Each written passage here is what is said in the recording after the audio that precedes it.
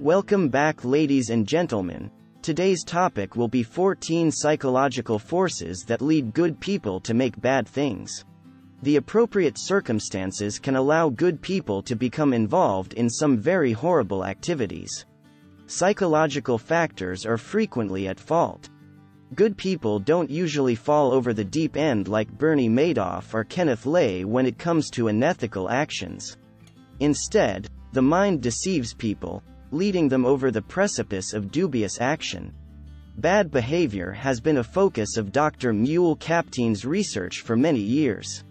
He is a professor of business ethics and integrity management at the Rotterdam School of Management.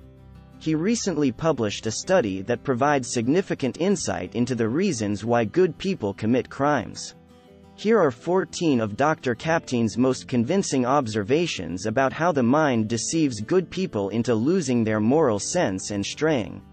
Don't forget to hit the subscribe button and the notification bell symbol, then select All Notifications, to never miss a video upload from us. 1. The compensatory effect. The compensating effect is the propensity for people to believe they build more moral capital. We use our good deeds to offset our bad deeds, or alternatively, we allow ourselves vacations from goodness, such as a piece of chocolate after a week of salads. This increases the likelihood that bad deeds will be committed under the pretext of, "I'm a good guy," or, "it's only this one thing." A study that found that people were seen lying and cheating more after deciding to buy environmentally friendly products is a wonderful illustration of this. 2. Names have power. It matters what you call something since it might distort people's perceptions of reality.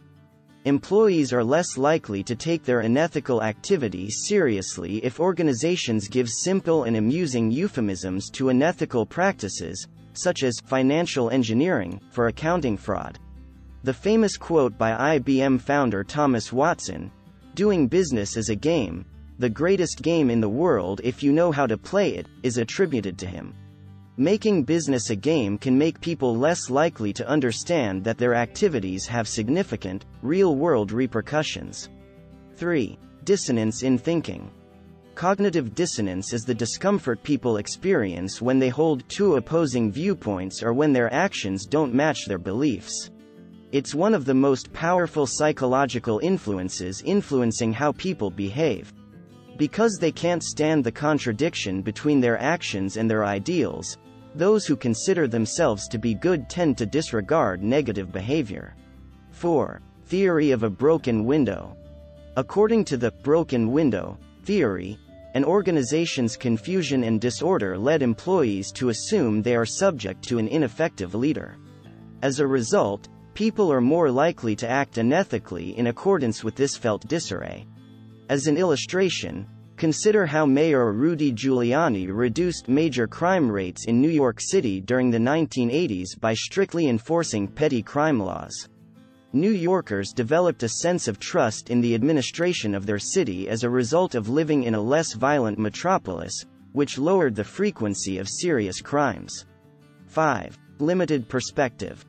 Nothing is wrong with setting objectives and working hard to achieve them. This only becomes a problem when someone has a laser-like focus on a single objective to the point that they neglect to take into account other crucial factors like compassion and ethics. 6. The Pygmalion effect. People often behave in accordance with how other people treat them, which is known as the Pygmalion effect. As an illustration, staff members are more inclined to behave honorably if they are viewed as upright team members. As an alternative, if individuals are treated with suspicion, they are more inclined to behave in a way that supports that impression. 7. The need for conformity. It's hard not to feel pressured to fit in. People are much more likely to support or participate in unethical activity when a group does it than to take a chance on standing out when such behavior occurs. 8. Obedience to authority.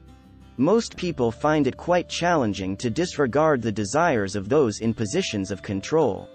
If they act on someone else's instructions, people also believe that they are less accountable for wrongdoings. These two explanations help to explain why employees are more inclined to carry out their manager's unethical requests and experience significantly less remorse as a result than if they had made the decision alone. 9. In all-out competition. In our society, there is frequently only one victor. One person takes home the award, one person gets the job, one person gets the glory. But does this culture of competition truly result in the best results? The answer is no in terms of moral behavior. People are more inclined to cheat when there is only one winner in a given circumstance than to suffer the repercussions of losing. 10. The theory of social bonds. If workers believe they are special, valuable, and significant, they are more likely to stay with their employers. The more replaceable and undervalued they feel, the more prone they are to break ethical rules. 11. The power's blinding impact. Those in positions of authority frequently believe they are fundamentally distinct from their subordinates. This may cause them to establish higher standards for their employees' ethical behavior than they do for themselves. The subsequent events are worthy of newspaper headlines. 12. Prominent consumption. Spending lavishly by businesses encourages immoral behavior. Flashy shows of affluence breed more selfish behavior. Employees either work hard to get these carrots or grow envious of their wealthy counterparts who do. People who are affected by this are more prone to prioritize their own needs over doing the right thing. 13. Accepting minor thievery. It could seem harmless to take modest items from the office, such as notebooks, pens, and computer paper. However, people are much more likely to boost the ante if management chooses to dismiss minor thefts. 14. Reactance theory. People enjoy being free.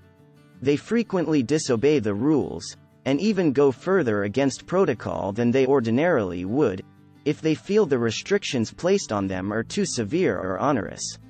The basic, almost everyday circumstances that lead to ethical transgressions are arguably the most alarming aspect of them. Thankfully, eliminating the environments that encourage this behavior can be accomplished with only a little bit of understanding. In the upcoming videos, we'll look at various topics.